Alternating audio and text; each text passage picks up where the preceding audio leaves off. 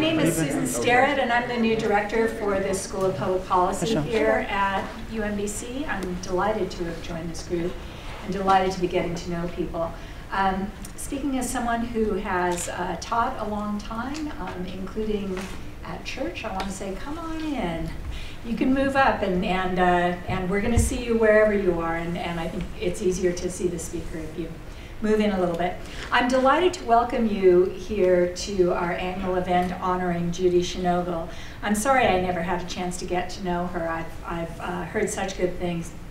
She was a senior research scientist with UMBC's MyPAR, the Maryland Institute for Policy Analysis and Research, and she was an adjunct associate professor of public policy. She completed her BSc with distinction in pharmacy from Kansas University in 1988 and turned to policy and health policy after that. She received a master's degree in health policy from Harvard in '93 and a doctorate in public health economics from Johns Hopkins in 2001. She came to Washington in 1988 as an executive resident at the American Pharmaceutical Association, and then she was a health policy and budget analyst with CBO. After she completed her Ph.D. at Johns Hopkins with a fellowship from the National Institute for Mental Health, she held faculty positions at University of South Carolina and University of Maryland College Park. We're delighted she was able to join us. She conducted research as an academic health policy fellow at the National Center for Health Statistics, and she had been at UMBC since 2008, where her work for MyPAR included studies on gambling, childhood obesity, and wellness initiatives. Her published work included articles on the effects of mental health insurance coverage on employees' disabilities, mental health parity in insurance, economic costs of obesity, and pharmaceutical use among persons with disabilities. So we can see the ongoing importance of her work. She loved sports and competed in canine agility and with 2 German short-haired pointers. Again, sadly, we lost her to a car accident several years ago. And as a result, her family established the Shinogle Award in her memory to provide support for doctoral students committed to health policy research. She had a distinguished and productive career, and at the time of her death, as a senior research scientist with MyPAR and an adjunct faculty, we know that she would have been delighted to see her work continue among our graduate students, sponsored by our wonderful faculty in health policy. Tonight's award recipient, Jennifer Smith, is the 5th student in the School of Public Policy to receive the Health Policy Research Award. Past recipients include Stephen Johnston, Michael Abrams, who's joined us this evening, Allison Mitchell, and Cheryl Camillo. I will now turn it over to Nancy Miller, who is Jennifer Smith's advisor and an expert in health policy research, to tell us a little bit more and introduce this year's recipient, Jennifer Smith. Thank you.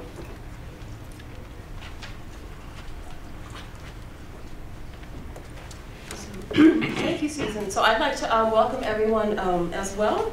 To recognize this award for Judith Shinogle. I will say I had a chance to be a colleague with Judith, but in the spring of 2012, we had actually worked on a grant proposal, I think I've said this before, that was to look at the effectiveness of interventions for children and youth with autism spectrum disorder.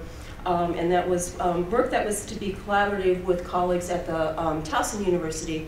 And that was actually funded later that year, and I would have appreciated the opportunity to have been able to work with Judy on that research. So I'd like to, it's my great pleasure to be able to introduce Jennifer Smith, who is the 2017 Shinogle Research Award recipient. Jennifer Smith is a senior programmer at the Hilltop Institute.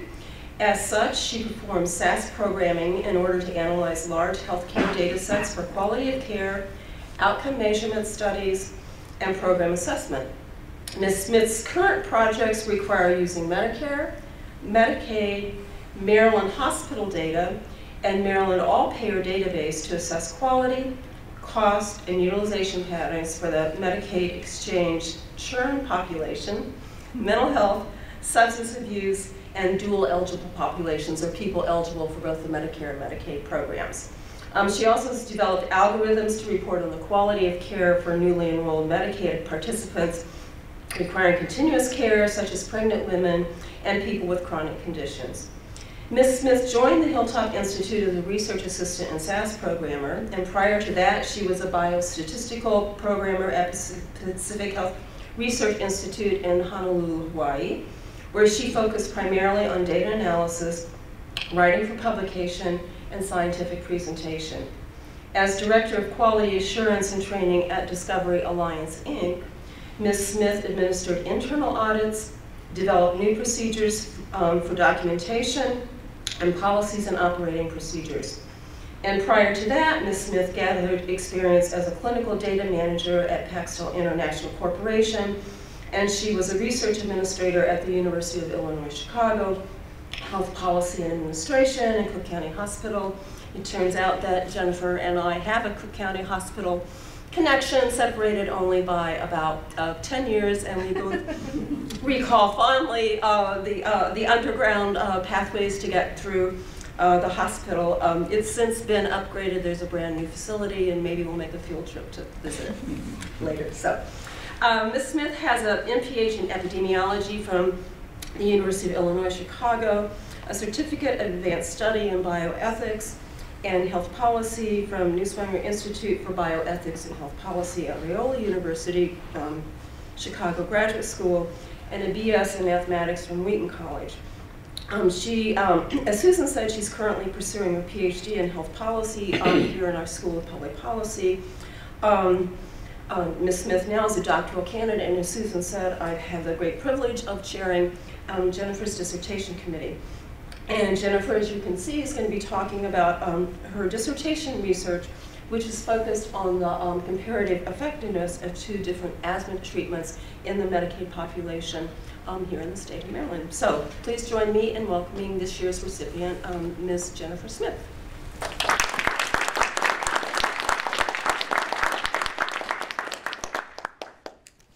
If you'll excuse me, I'm just going to grab my notes. I forgot to bring them up to the podium. Okay. For the record, I hate public speaking. I'm going to say that right at the beginning. I'd like to thank everyone for coming and to thank the Shinogle family for this award. I am greatly honored to receive it. I'd also like to thank Nancy, without whom I would not be standing here. She has encouraged me throughout the years and provided great mentorship and insight into public health in the healthcare field, as well as how to be a decent researcher. I'm only decent, Nancy's brilliant.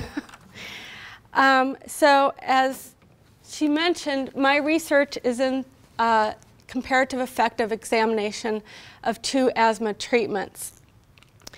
And whenever I start with this, people always say, oh great, you're researching asthma. You must really have a passion in asthma. And actually my passion is not in asthma, it's more in the comparative effectiveness research and how I think that really will help us move forward in our healthcare system to try to get rid of some of the inefficiencies in our system and move us towards a better system in the long run. So then the question becomes, well, how did you pick asthma? And as I did research on what disease to look at, what I realized was asthma kept coming up. We all know of cancer and AIDS and heart disease as being a big problem in the United States, and we tend to forget about asthma. And asthma is always ranked within the top 10 diseases as far as a top burden, whether just on the population or in terms of healthcare costs. And it's also a rise, so, sorry, was a slide ahead. So how do we evaluate the burden of asthma in our healthcare system in our nation?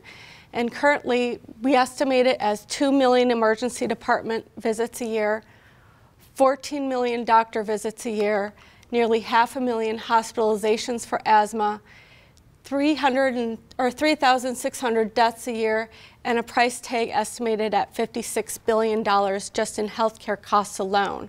That does not include missed work or missed school days, and it also does not include work loss due to premature deaths. So that's just what we're spending in our healthcare costs. This is a low estimate.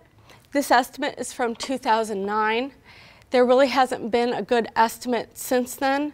I think we're all waiting for it to come out. There are other suggested numbers out there, but it all depends on how you want to calculate it. This is what the CDC is reporting, so I figure we'll just go with that for the moment. But as you can see, asthma has been rising since 1980. So if this was the price tag in 2009, I'm assuming that price tag has gone up. If for no other reason, then healthcare costs have gone up across the board. We're now at about 8.4%, and that seems to be holding steady since about 2011. However, again, we're still waiting for the CDC to come out with their new period prevalence. They tend to do asthma in a period prevalence rather than a year snapshot. So they tend to look at a decade at a time. But as you can see, it's been rising. This is due to a couple of effects. First of all, we're learning more about asthma and we're better able to diagnose it. So we're able to identify it better than we used to be in 1980. Second of all, the irritants for asthma, such as air pollution and different climate issues, have changed since 1980, so we're also probably seeing an effect there. If we turn from prevalence to incidence, what we find out when we look at subpopulations is that children have a higher rate of asthma than adults. Females are more likely to have asthma than males. And when we look at by racial category, what we see is African Americans have definitely a higher rate than everybody else. The lowest rate in the racial category is Hispanic, and actually people have started to tease out that category and found that Puerto Ricans have an incident rate of asthma actually higher than African Americans. They now rank about 16.6% of all Puerto Ricans have asthma. So it's a big concern within that population. If we look at it nationwide, it pretty much covers the entire nation as to who has asthma. The lighter color states are below the national average. The darker color states, the darkest color states are above the national average. And as you can see, Maryland happens to have a higher rate than 8.4%. We're above 9% right about now as far as how many people in Maryland have asthma.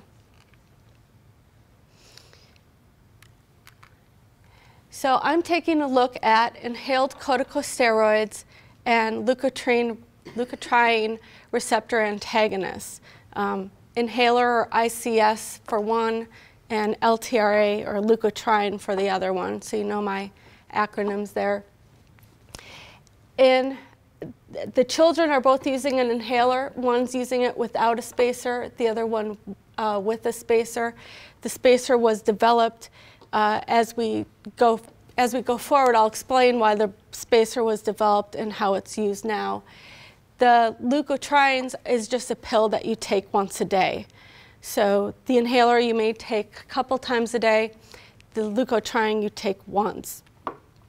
There's a lot of different inhalers out there. Typically when people think of an inhaler for asthma, what they're thinking about is when they went to the doctor with some sort of lung irritation and they were given an inhaler to help them through that sickness. That could have been acute asthma, which typically resolves itself within a couple weeks. And that inhaler you were given is a rescue inhaler, typically albuterol. It's a short-acting drug and only meant to be used for a short period of time. The inhaled corticosteroids, on the other hand, are actually a drug that you will use for the rest of your life if you have chronic asthma, and you will use it at least once a day, if not multiple times a day. So the question is how do we know which is the better drug to use? And, or not only better drug, what's the better treatment? What's the best way to manage asthma? It's a growing problem, so how do we help out with reducing healthcare costs by treating it better, managing it better? What do we do? And the answer is we go to the evidence. And from the evidence, we have developed best practice guidelines so that we can direct people on the best way to treat it, direct doctors on the best way to treat it. Policymakers can develop a good program to help their communities so that they can try to control asthma. And what we can look to today are two different types of best practice guidelines. The first is Global Initiative for Asthma, otherwise known as GINA. This is a worldwide coalition. Experts from all over the world come together to pore over the evidence and come to decisions on what the evidence says the best route for treating asthma is. The National Institutes of Health does participate in GINA, and we send people over, and they are part of the committees that go through different areas of asthma and come up with different guidelines. The NIH, however, does not encourage the use of GINA guidelines here in the United States. Rather, they encourage the use of their guidelines here in the United States, which is the cover of the book on the right-hand side of the screen. The NIH develops these guidelines. They started back in 1996, and they've had several iterations since then, the latest being in 2007. So if you're developing a program or you're wondering what the best treatment between the two I'm looking at is, the data that's in there and any suggestion that the guidelines will give you is based on data prior to 2007.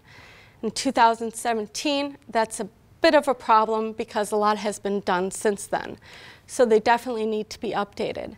However, in 2015, NIH came out and said, we know GINA's updating their guidelines in 2016. We know they're a complete overhaul and have been redone with the latest data, but don't use them because we're updating ours. And there is a reason for this, and that is the method each one of them uses to evaluate the evidence that's out there is different. And by using different methods of analysis, you might arrive at different conclusions, and therefore your guidelines will result in different suggestions. So, in case you didn't know, there are 3 methods to do comparative effectiveness research analysis. The first one is the basic method, which has been around since dirt. Everyone uses this to some extent.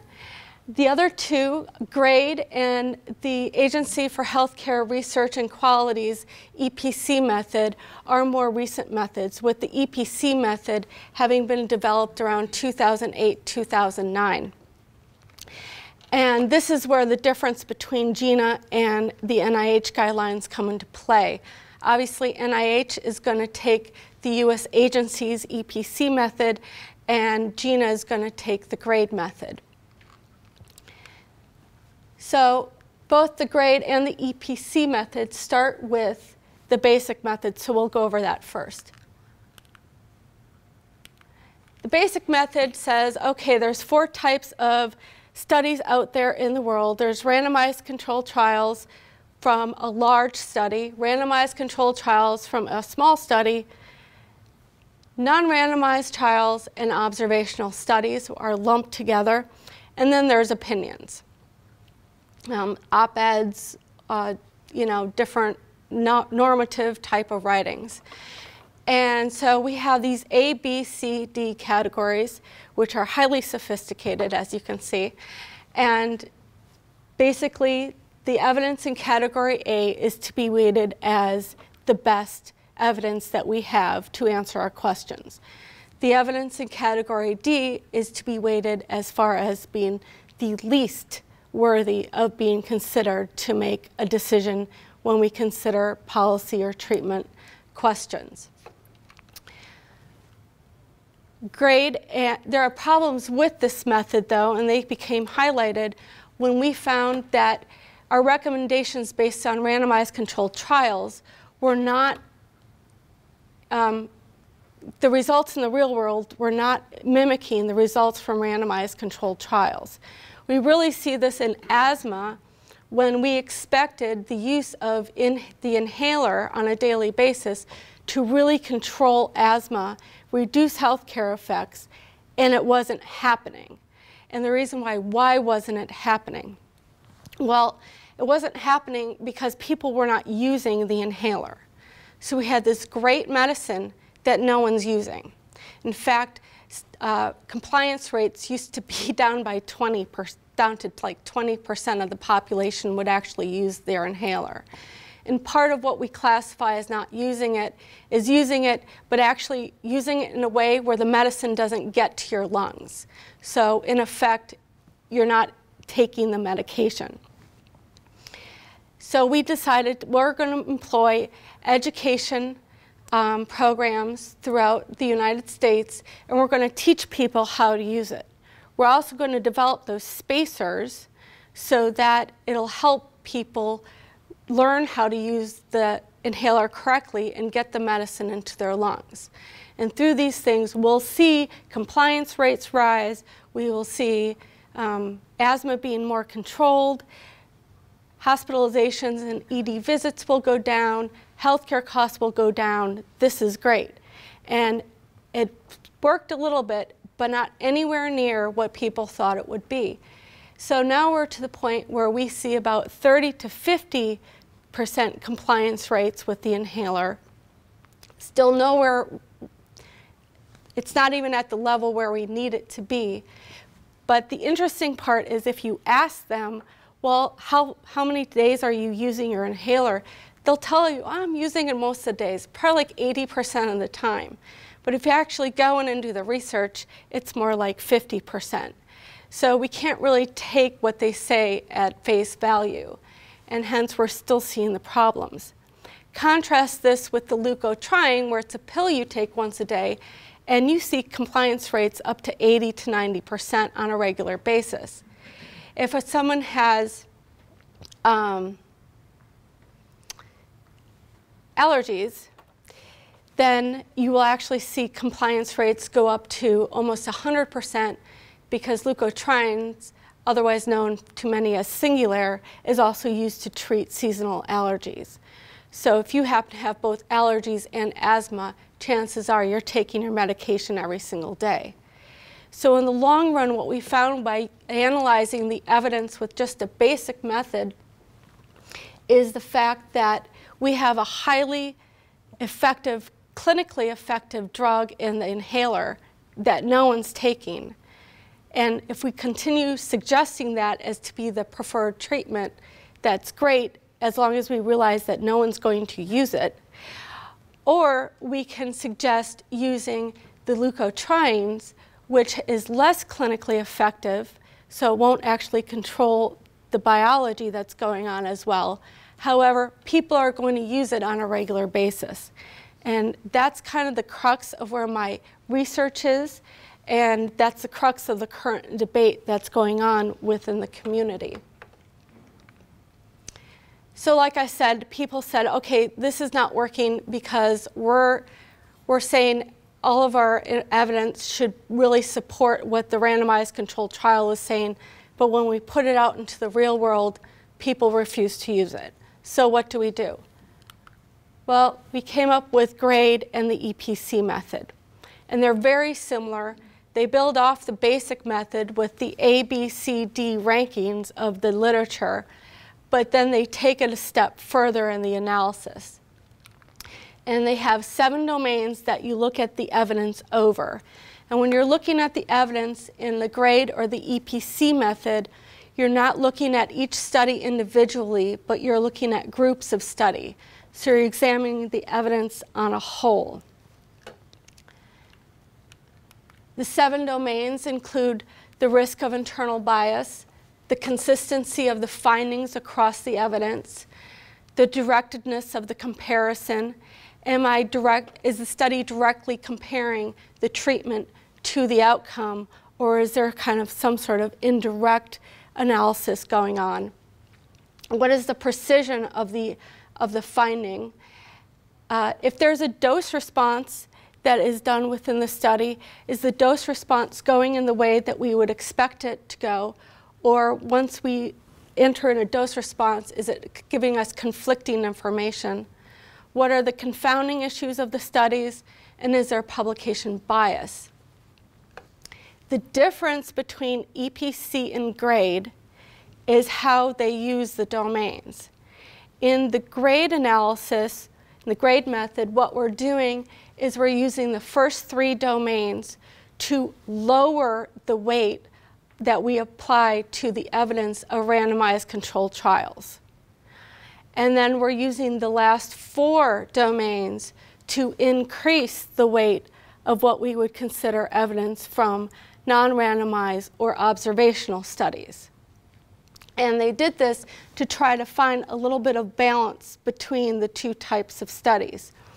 One that is really from the general public and one who's controlling their population more. The ending result is well, let me back up a little bit. For raising the weight of how you weight the observational study evidence, grade recommends you actually not do that. That if you have a difference and you would raise it up, you should raise it up only when you have overwhelming evidence across more than one of the 4 domains that we really should elevate the weight of this data. As a result, people tend not to elevate how much weight they give to observational and non-randomized control studies, and we're still primarily looking at randomized control studies. This is different from the EPC method. The EPC method said, no, we're still not getting enough of a balance, so what we're going to do is we're going to start with the A, B, C, D ranking, and we're going to allow you to increase or decrease the weight you give to each type of evidence on any of the 7 domains. So when you consider this, a real poorly designed randomized control trial could end up, you could look at it and, well, this is crap. Or a really great observational study, you could look at it and say, well, this is actually worth something. And so you might want to take the evidence supplied by the observational study over that found in a randomized control trial. And there lies the difference between the 2. And I think that's part of the reason why NIH is like, no, don't go with GINA. You wait till we can update our own because we have a different method that we want to apply to looking at the evidence. And this is where my research starts, right here. Hence my research. So I did my literature review, and I found 16 studies that met my criteria. There was a leukotriene versus inhaled corticosteroid comparison with an outcome of inpatient hospitalization or ED visits based on or for asthma. And I then divided the studies into their outcomes because, of course, you can't have all 16 articles have the same exact outcome. So I stratified by the outcomes. The composite means that they had to have a hospitalization and something else. So a hospitalization and an oral corticosteroid, or a hospitalization and a doctor visit, a hospitalization and an ED visit. So there was some sort of combination. The other ones, you see the slashes, so it would be an inpatient hospitalization or an ED visit. OCS is an oral corticosteroid, which is different from the inhaler. It's used for more severe asthma.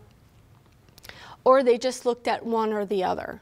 So I didn't want to combine studies because they weren't all measuring the same exact thing. There are only 2 randomized controlled trials, and they both had the composite outcome. Everything else was pretty much an observational study. And some of them use a causal inference technique in their statistical analysis and others did not. I separated that out because I felt that some of them were trying to deal with internal bias, whereas others were not. And since the statistical analyses were different, I decided I had to look at them in a different light. Many of the studies actually had more than one outcome that they reported. So if you add up all these numbers, they're not going to go to 16. So then I went through all the studies, all the stratum, and I graded them according to both the grade and the EPC method. When I got to the grade method, I had a problem because I had observational studies with causal inference and observational studies without. But I wasn't allowed to really raise how I weighted that evidence just based on that fact. So I decided, okay, well, we'll start with all my observational studies at a very low level, and then I'll raise the causal inference studies to a low level and see if I can push them even higher. And of course, in my paper, I have a bit more of an argument than that, but we'll go with that for now. The interesting part is that based on the grade scaling, the grade method, the randomized control trials were dropped all the way down to a low weight. So I ended up with a lot of evidence, but not having a lot of confidence that the outcomes I was seeing were actually worth building off of. Take that to the EPC level where I'm able to go up and down on any of the 7 domains, and all of a sudden you start to see a different picture emerge. And that is when it becomes interesting in my perspective. So I have things that I was able to say, you know what, I can raise this up a little bit, and I'm going to, because it doesn't meet the criteria under grade, but it's worth considering. And so I raised it to a moderate. In the grade criteria, I lowered the randomized controls all the way down to low because it was just based on 3 domains.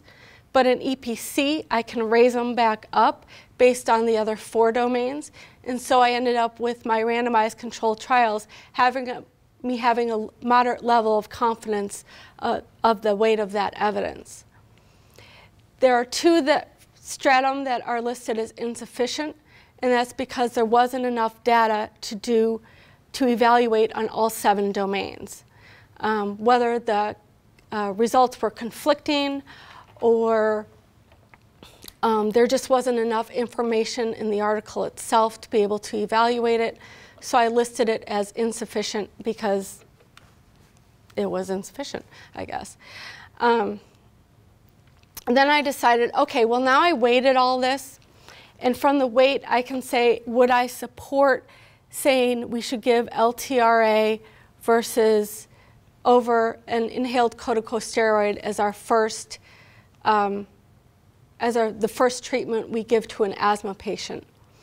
And for the most part, I said yes, although my yes goes from a very weak yes to a more resounding yes.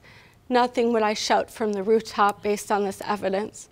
And the 2 with insufficient data, well, I can't draw a conclusion there because I didn't have enough data to do that with. The yes with a caveat I'll touch on in a bit. Then I decided, okay, well, let's just see, based on the results of the study, do the results of the study find the inhaler did better or the leukotriene did the same or better?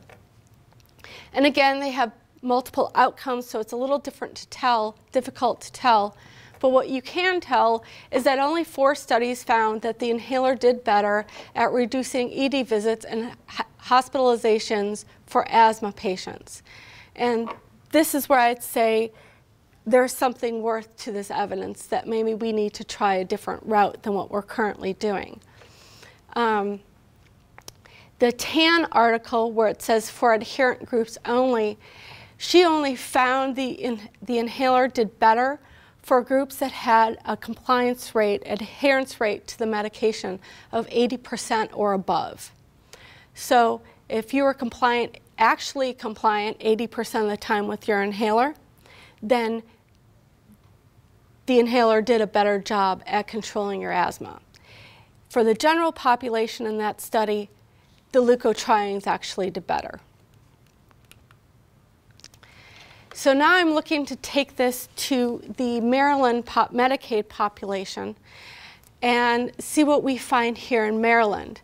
I don't really believe 16 studies is sufficient to go ahead and make any drastic changes in any policy for our asthma programs here in Maryland.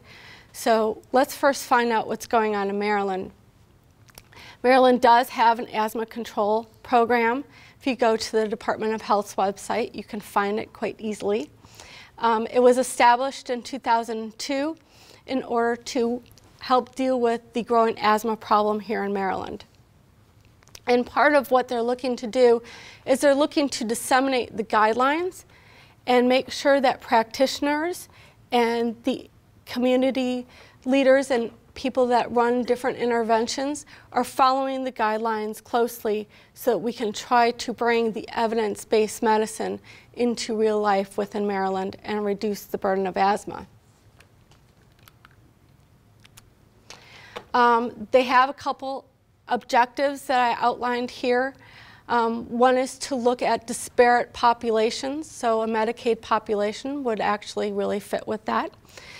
The other one is to continue to assess the knowledge of our medications we're using.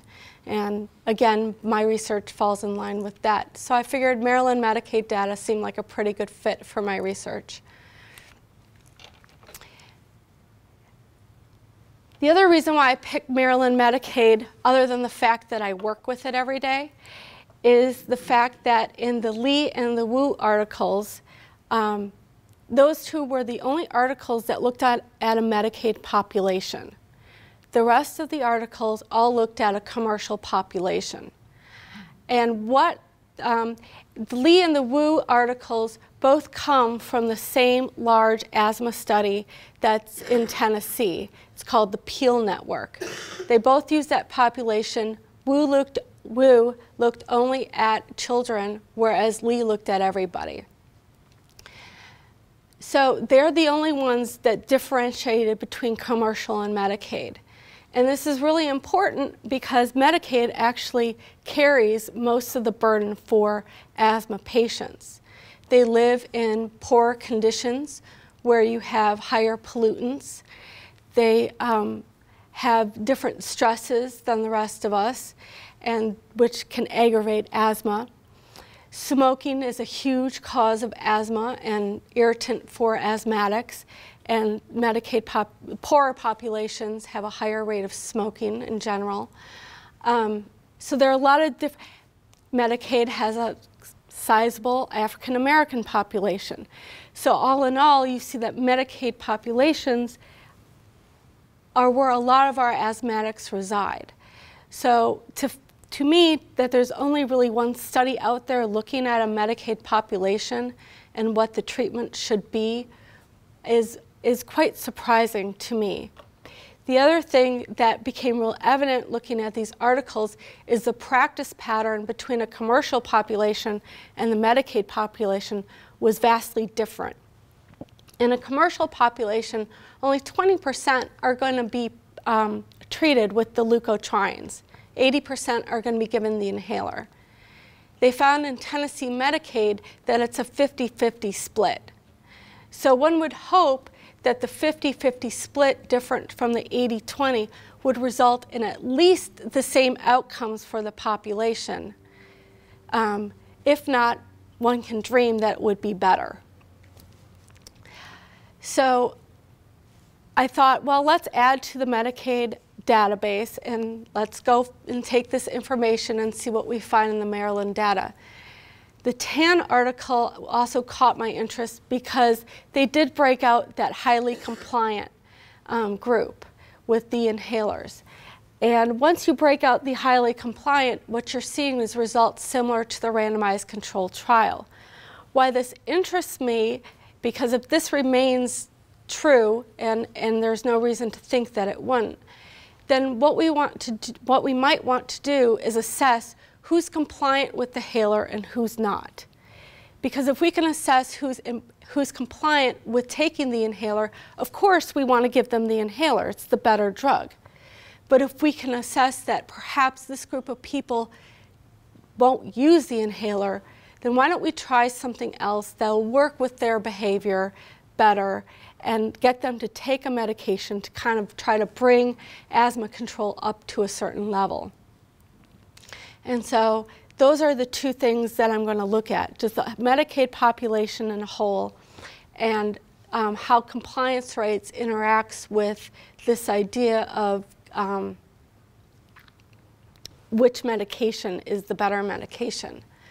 I got my data 2 weeks ago, so it's not quite ready to give you any results yet. But I will provide results once I get them. I'm actually really excited. I'm getting a larger population than I thought I would in the beginning. So I'm kind of hoping that it will end up that way in the long run, and I'll take it from there. So any questions?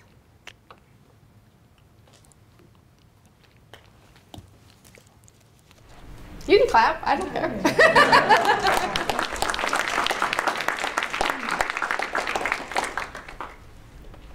I'll ask a question. That was Yes, great. Mike. That was great, Jen. Just one specific question about a comment you made, which I'm curious about.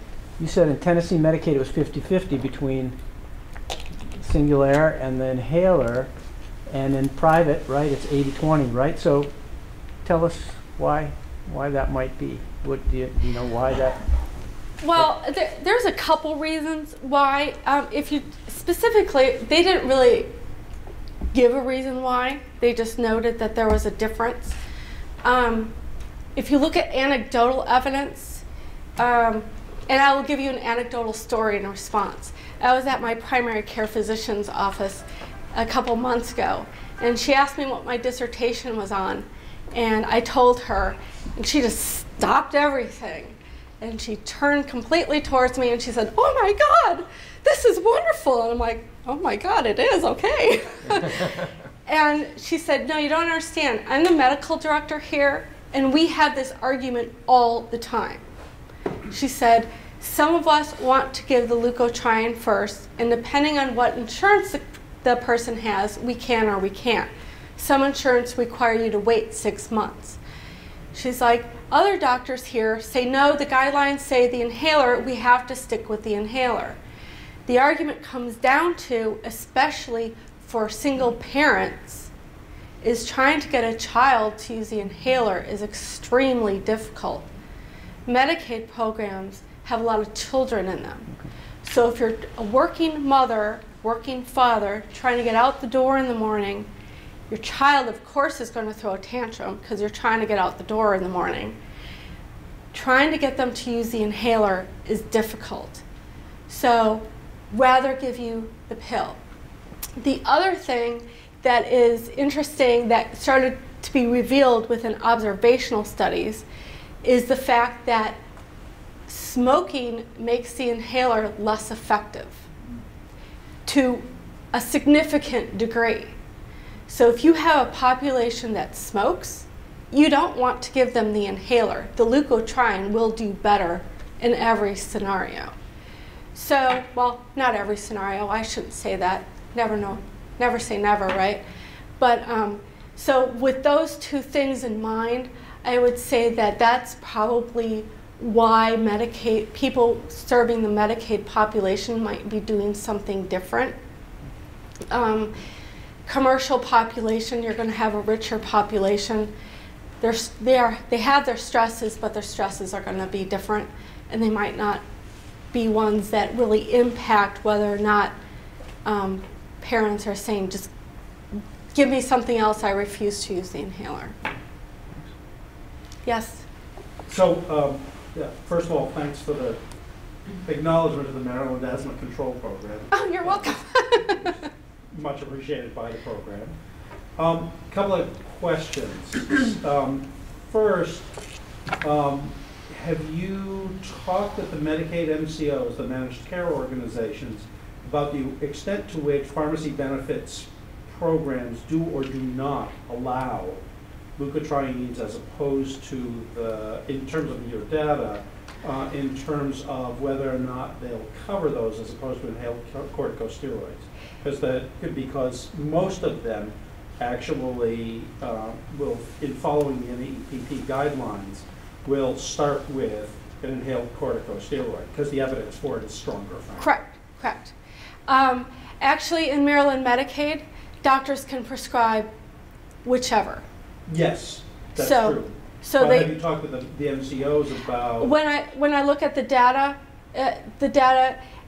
when I look at the data, and please take this with a grain of salt because it's you know, I haven't really gotten into it yet, but I'm seeing an 80-20 split.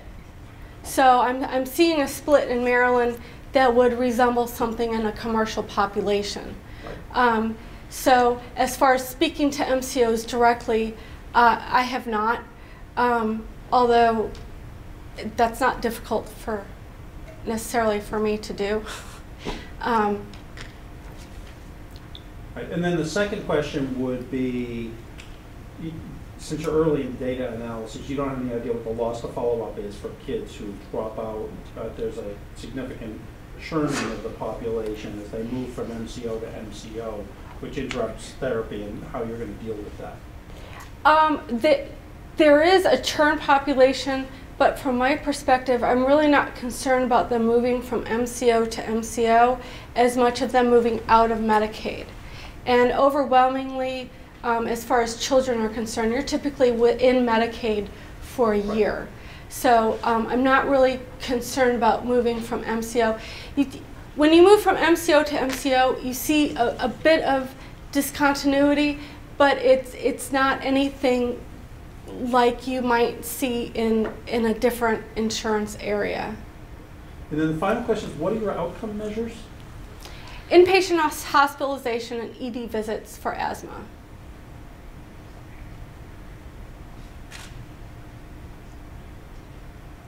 And how I'm, just so you know, how I'm setting up my study is more or less, some of the decisions are in line with decisions that are common through the studies that I reported today.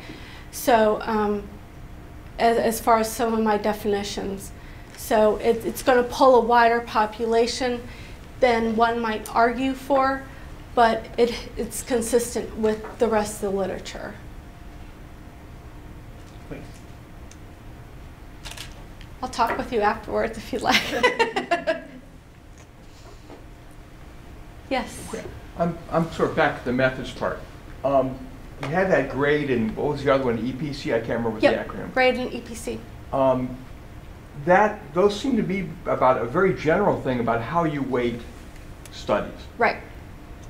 Do you have a sense, have people applied that weighting scheme to other medical things, other social science things, other sorts of things, and say, when people use grade, you know, to weight the studies, we find that they get better outcomes, better results, whatever, than if they apply EPC? Is there anything about to suggest that one of those, and I'm not sure what I mean by the word better here, but one of those does better than the other in terms of giving better weight to better things as it turns out in practice or something? You mean grade versus EPC? Yeah. Not really. I mean, that's part of the reason why I did what I did, is taking one group of literature and doing it the two different ways. Right. Because I really didn't see that within the literature. Using the grade and the EPC method are subjective. Mm-hmm. Because I did high, medium, low. You can use a scale 1 to 10. You know, you could do happy face, sad face. You know, so everyone's going to do it differently. So trying to make any type of comparison becomes difficult. As far as making a direct comparison like I attempted to do, I had not seen that done before. That doesn't mean it doesn't exist. I just hadn't come across it. Also, the EPC method coming out in 2008 is primarily only used in the US, and in Canada right along the border. So there hasn't been much done, I think, as far as contrasting the two, because NIH kind of came out and said, this is the method we're pushing, and forget that over there. So does that answer your question? Well, I mean, it perpetuates it in a sense, but it makes it kind of, right. I mean, it's just that, I personally tend not to do empirical stuff very much, probably because you get, these econometric, shouting contests or something like that they often sort of don't. I mean, everybody and everything they work in, whereas, well, this study says this study says that.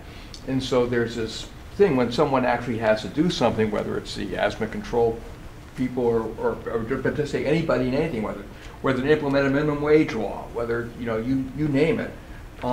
It's like, well, you've got all these studies. How do we weight them? Right. And you've obviously looked in enormous detail into a couple of different ways in which these things get weighted. And it's a general problem. It strikes me as to how one decides, well, what are you going to do with all this stuff? And here, and somebody has given that, you and these people to come up with things, have given that some thought somehow. And I realize it's going to be subjective at the end of the day. I'm not asking some sort of number sort of thing, but it may be that to the extent that one would ever judge any kind of empirical body of work in sort of a meta-analysis way or something, I suppose, would be to say, well, if people weight these kinds of studies, these will be given more weight than these, but if you do it another way, it's going to come out the reverse. And it turns out that when these studies get weighted more, you tend to get more accurate, better findings, better designed policy, more cost effective than the others, or you do in different contexts, that sort of thing. I mean that's again, this isn't helping people breathe better, I suppose, but it's just the kind of question that pops to mind because I was really interested in what you were pointing out there. Well, I think the reason why the EPC method started to evolve, well, the reason why grade evolved to begin with is because what we assumed was going to happen in real life wasn't happening. Right. And so we developed grade, and well, that kind of got us a little bit further, but it still seems to be not quite enough, insufficient. And so the EPC method has come. I think all of this is just us trying to understand how to take the evidence and translate it into a way that we can actually put something into action, rather than all these providers doing stuff, the way they want to, and No, it's really great that you're confronting it so explicitly. It's really interesting. Thanks very much. Yep. Yes. The question kind of follows on Tim. So, it sounded like we said, well, we have these RCTs that show great results of the inhaler, but then when we get into the real world, right, there's some implementation issues, right? Right. So we have to think about how we weight observational studies. What about RCTs that are implemented in the real world? In other words, I guess maybe I don't know exactly what you mean by a clinical RCT, but I'm imagining in a hospital where a doctor is, making sure we have 100% compliance with taking the steroid. But it seems like, is there room for studies where we go out and we still do a randomized control trial so we get that strength, but we're doing it in the real world, so picking up, may be a lack of implementation, but we see that in the RCT. Do those types of studies happen in this field? Is it a conversation? They do. The problem with them is that they're highly expensive, and typically research can't support that. Pharmaceutical companies can support that because they're looking to make bank at the end with their new drug. But research can't always support that. There are things that are called pragmatic studies, pragmatic controlled studies, and that they're kind of what you're describing. I don't think any have been done in the US. They've been done in Europe. And actually, the one I'm thinking about was done in Europe, and that's actually where you started to see the issue with smokers, because they realized, well, smoking is actually really an issue. And then the biologist or biochemist got a hold of it and actually found that there's really a reason for that. So there are studies that happen like that. They just happen to be more expensive, and that ends up to be the challenge for researchers to get over. Thank you.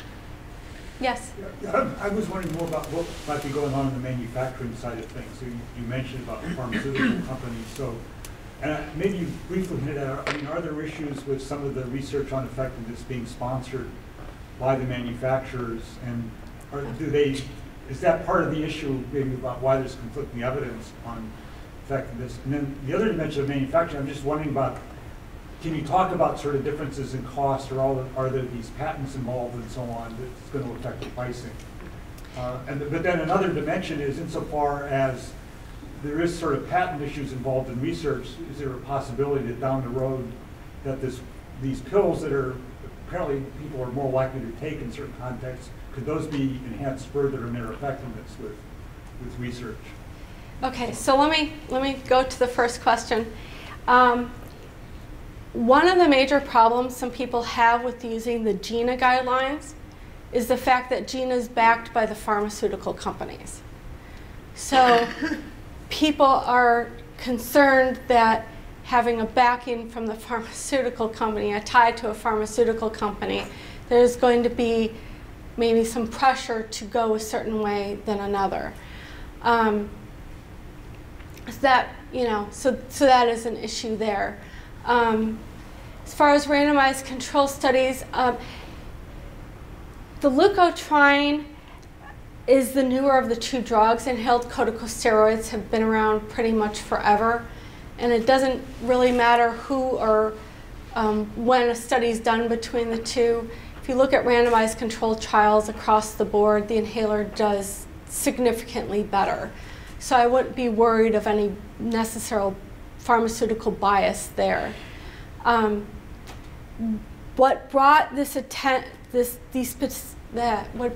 specific drugs to my attention was the fact that I was doing research in where to take my research, and Singular came off patent in August 2012. So things that were cost prohibitive before all of a sudden became far less cost prohibitive, and now there's like 4 different generic types you can buy. I believe the inhaler is still cheaper, although don't quote me on that, but I would say not like it used to be. In the early 2000s, Singular was far more expensive, and one could make a cost argument as to why the inhaler ought to be used. I would say that's less of an argument now. But I'll be looking at cost as well, so I can let you know. That answer your questions? Yeah, thank you. Okay. Anyone else? Then I have box here. Thank you again, and we have thank you. A little plaque in recognition of the award. So, and I want to thank everyone again for joining us, and please help yourself to the refreshments and meet Jennifer. Thank you.